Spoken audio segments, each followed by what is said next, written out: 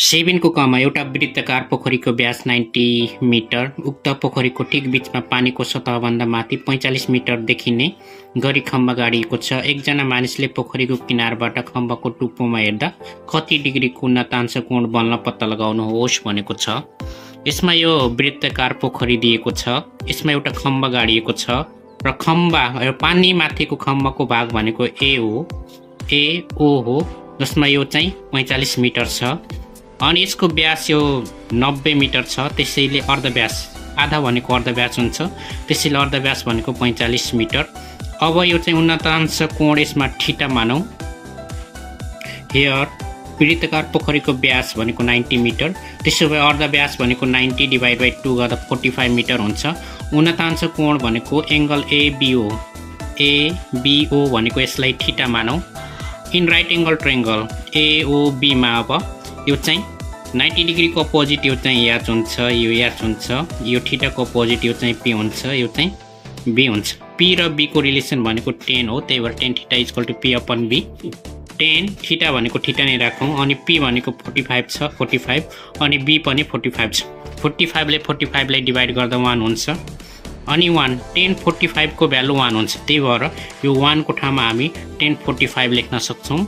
अनि 10 क्यान्सल हुन्छ, theta equal to 45 degree हुन्छ।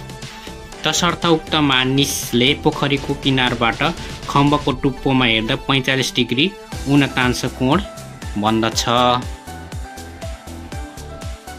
7 को खमा एउटा वृत्ताकार पोखरीको व्यास 130 मिटर छ। उक्त पोखरीको ठिक बीचमा एउटा खम्बा गाडिएको छ। एकजना मानिसले पोखरीको किनारबाट खम्बाको टुप्पोमा हेर्दा 45 डिग्रीको उन्नतांश कोण बन्छ भने खम्बाको पानी माथिको चाहिँ कति हुन्छ पत्ता लगाउनुहोस् भनेको छ। यसमा एउटा वृत्ताकार पोखरी छ र वृत्ताकार पोखरीमा एउटा खम्बा गाडिएको छ र यो खम्बा पानी माथिको भाग भनेको AO हो, जसलाई हामी x भनेर सपोज गरौँ। अनि यसमा व्यास दिएको छ 130 मिटर, त्यसैले यसको अर्धव्यास यो चाहिँ त्यसको आधी भनेको 65 मिटर हुन्छ। अब यहाँ पोखरीको व्यास भनेको 130 मिटर दिएको छ, पोखरीको अर्धव्यास यसको आधी भनेको 65 मिटर हुन्छ। अनि पानी माथि खम्बाको उचाइ AO पत्ता लगाउन भनेको छ, त्यही भएर AO equal to what. In right angle triangle AOB मा यो 90 डिग्रीको अपोजिट यो चाहिँ एच हुन्छ, यो एङ्गलको अपोजिट यो चाहिँ पी हुन्छ, यो चाहिँ बी। पी र बी को रिलेसन भनेको 10 हो, 10 theta equal to P upon be. अनि एङ्गल भनेको 45 डिग्री दिएको छ, त्यही भएर 1045 इक्वल टु पी भनेको x छ, x अनि बी भनेको 65। यसरी x को भ्यालु सल्भ गर्यो भने 65 मिटर आउँछ। 65 AO भनेको यो चाहिँ 65 मिटर। तसर्थ पानी माथि खम्बाको चाहिँ 65 मिटर रहेछ। 7 को गमा एउटा वृत्ताकार पोखरीको केन्द्रमा पानीको सतहभन्दा माथि 11.62 मिटर अग्लो खम्बा छ। उक्त पोखरीको किनारबाट 1.62 मिटर अग्लो मानिसले खम्बाको टुप्पोमा हेर्दा उन्नतांश कोण 60 डिग्री पाउँछ भने सो पोखरीको व्यास पत्ता लगाउनुहोस् भनेको छ। यो चाहिँ वृत्ताकार पोखरी छ, यसमा एउटा खम्बा गाडिएको छ र पानी माथि खम्बाको भाग भनेको 11.62 मिटर छ। अनि यसमा एउटा किनारमा एउटा मानिस छ, मानिसको उचाइ भनेको 1.62 मिटर छ। यदि यो मानिसको उचाइ 1.62 मिटर छ भने यता पनि 1.62 मिटर नै हुन्छ।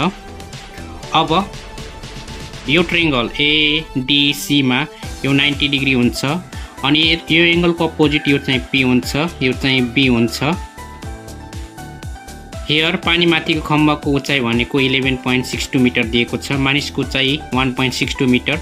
अनि पोखरीको व्यास पत्ता लगाउन भनेको छ यसमा BE equal to what. In right angle triangle ADC मा हेऱ्यौँ भने पी र बी को रिलेसन भनेको 10 हुन्छ, त्यही भएर 10 थीटा भनेको पी अपन बी। 10 थीटा भनेको 60 डिग्री दिएको छ, त्यही भएर 60 डिग्री। अनि पी भनेको यो 10 दिएको छ, 10 अपन यो बी भनेको x दिएको छ, त्यही भएर x। यसरी x को भ्यालु सल्भ गर्यो भने 5.77 मिटर आउँछ। यो चाहिँ 5.77 मिटर आउँछ। यो x को भ्यालु 5. यसको भ्यालु 5.77 मिटर आउँछ। यो 5.77 मिटर छ भने यो पनि 5.77 मिटर हुन्छ। यो 5.77 मिटर हुन्छ भने यो पनि 5.77 मिटर हुन्छ। त्यही भएर अर्धव्यास भनेको 5.77 मिटर हुन्छ भने यसको व्यास भनेको यसको डबल हुन्छ, यसको दोब्बर हुन्छ।